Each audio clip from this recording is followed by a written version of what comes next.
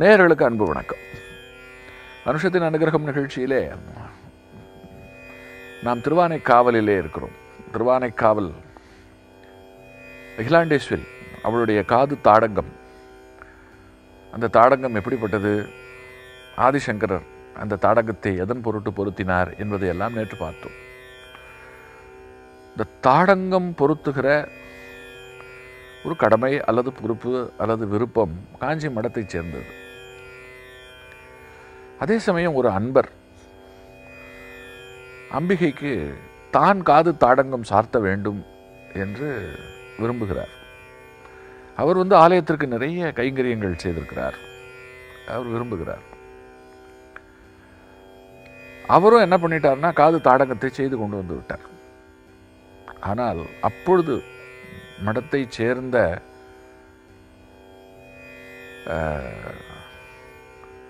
சங்கரர், அப்பொழுது மடத்தினுடைய மடாதிபதியாக விளங்கியவர். நான் சொல்லுகின்ற இந்த சம்பவம் பெரியவர் காலம் அல்ல, பெரியவர் காலத்திற்கு முந்தி நடந்தது. 1900 தொடக்கம், 1901, 2 இந்த காலகட்டம்.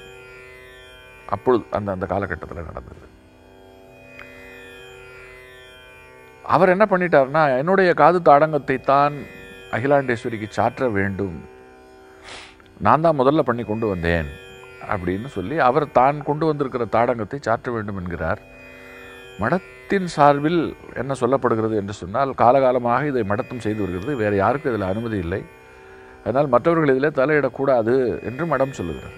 ஆக அம்பிகைக்கான காது தாடங்கத்தை யார் சாற்றுவது?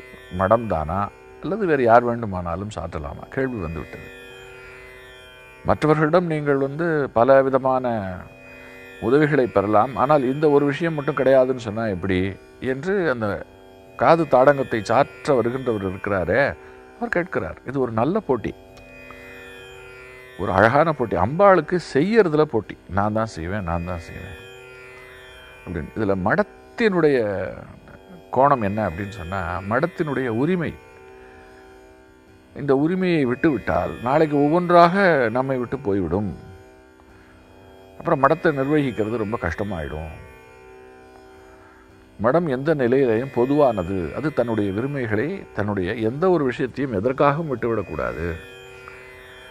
அது தன்னுடைய கடமையிலிருந்து நழுவி வெளியே சென்று விடக்கூடாது அப்படின்னு நினைத்துத்தான், இல்லை நாங்கள் தான் அணிவிப்போம் அப்படின்னு சொல்லிட்டு போராட்டம். இறுதியில் அது கோர்ட்டுக்கு போய் முடிவு செய்து கொள்ளலாம் என்று வழக்கு மன்றத்திற்கு போய்விட்டது. யார் தாடங்கம் அணிவிப்பது, அந்த தனிநபரா அல்லது மடமா என்று இந்த விஷயம் கோர்ட்டுக்கு போய்விட்டது. பெரியவர் இதை பற்றி கணபதி அவர்கிட்ட பேசும்போது சொல்றார், இந்த மடம் கடந்து வந்த பாதை இது உனக்கு தெரியணும். எனக்கு ஒரு பாட்டி சொல்ல போய் நூற்றாண்டுகளுக்கு முன்பு நடந்த விஷயங்கள் எல்லாம் தெரிய வந்தது. அந்த பாட்டி அந்த காலத்தில் இந்த சம்பவங்கள் நடக்கும்பொழுது உடன் இருந்து பார்த்தவள். அப்படியே நேரில் நாம் அந்த சம்பவத்தை பார்ப்பது போல எனக்கு சொன்னாள் என்று, அந்த சம்பவங்கள் எல்லாம் தனக்கு எப்படி தெரியும் அப்படிங்கிறதுக்கு ஒரு பாட்டி தனக்கு சொன்னாள் என்று சொல்லி, அந்த காலத்தில் சம்பவங்கள் எப்படி கடத்தப்பட்டது, எப்படி பேசப்பட்டது, சொல்லப்பட்டது என்பதற்கு ஒரு வழிமுறையையும் காட்டுகிறார். அந்த வகையில் தான் எனக்கு இந்த சம்பவம் தெரிய வந்தது அப்படின்னு சொல்லிட்டு ரொம்ப நுட்பமாக இதில் ஒரு விஷயத்தை சொல்கிறார். எப்பொழுதுமே ஒரு விஷயம் கோர்ட்டுக்கு போயாச்சுன்னு சொன்னால் அது அவ்வளவுதான். தீர்ப்பு எப்போ வரும் என்று யாராலும் சொல்ல முடியாது. கோர்ட்டினுடைய நடவடிக்கைகள் அது போல். இன்றைக்கி பிரச்சனை, இன்றைக்கோ இல்லை நாளைக்கோ கோர்ட்டுக்கு போகிறோம், உடனே உட்கார வச்சு பேசி என்ன ஏது அப்படின்னு பார்த்து உடனே தீர்ப்பு சொல்கிறது அப்படிங்கிறது ராஜாக்கள் காலத்தோடு முடிந்து விட்டது. எப்பொழுது ஜனநாயகம் ஒரு சில முறைகள் உருவாக்கப்பட்டதோ அப்புறம் அதன் போக்கில் தான் போகணும்.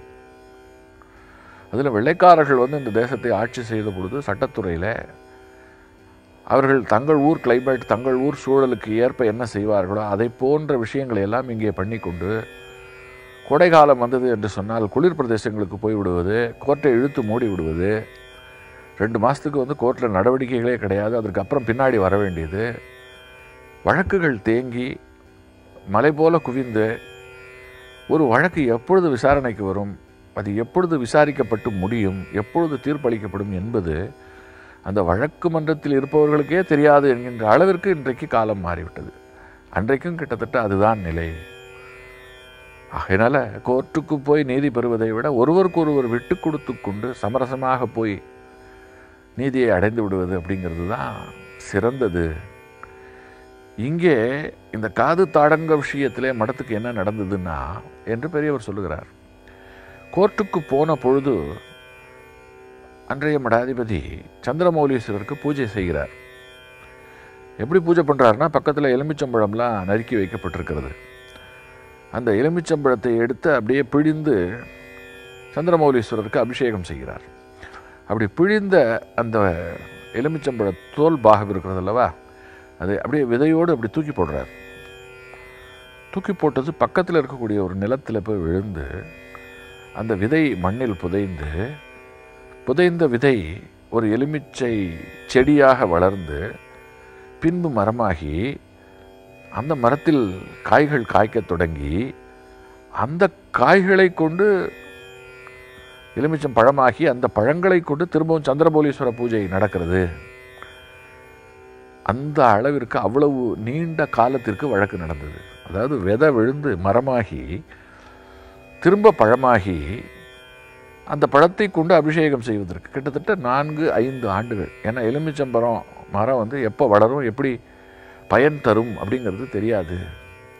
4-5 ஆண்டுகள் குறைந்தது ஆகும். அதை அந்த பாட்டி இப்படி சொல்கிறா. இன்றைக்கி மாதிரி அன்றைக்கி கேலண்டர் போட்டு தேதி வச்சுக்கிறதோ, தேதியை குறித்து வைத்துக் கொள்கிறதோ, இந்த அச்சு வசதி குறிப்பு வசதிகளெல்லாம் அன்றைக்கு கிடையாது. அதனால் காலத்தை பாட்டி எப்படி சொல்கிறா அப்படின்னா, பூஜை பண்ண எலுமிச்சம்பழ விதை விழுந்தது, அது மரமாச்சு, அதிலிருந்து திரும்ப பழம் கிடச்சிது, அந்த பழத்தை கொண்டு பூஜிக்கின்ற வரையில் ஒரு 4-5 ஆண்டுகளுக்கு வழக்கு நடந்து கடைசியில் அது மடத்து பக்கம்தான் தீர்ப்பாச்சு. அது வேறு விஷயம். ஆனால் அவ்வளவு காலமும் அம்பாள் காது தாடங்க ஓட்ட தாடங்கத்தோடு தான் இருந்தா. அப்போது அந்த வழக்கை போட்ட மடாதிபதி நினைத்தாராம், நாம் உரிமை என்கின்ற பெயரில் சண்டை போட போய் அம்பாளுக்கு 5 வருஷம் ஒன்றுமே செய்ய முடியாமல் போச்சு. பேசாமல் அந்த நபருக்கு விட்டு கொடுத்துருந்தால் அவர் போட்டிருப்பார், பூஜையாவது நடந்திருக்கும். தனிப்பட்ட மனிதனுக்கே நான் கூடாது அப்படின்னும் பொழுது ஒரு மடத்துக்கு இருக்கலாமா? அடடா, நாம் தப்பு செய்து விட்டோமே என்று எப்போ 5 ஆண்டுகளுக்கு பிறகு ஜெயித்துட்டால் கூட அதில் தனக்கு ஒரு ஞானம் கிடைத்ததாக அந்த பெரியவர் அந்த மடாதிபதி இருக்கிறாரே, அந்த பீடாதிபதி மனதிற்குள் நினைத்தாராம்.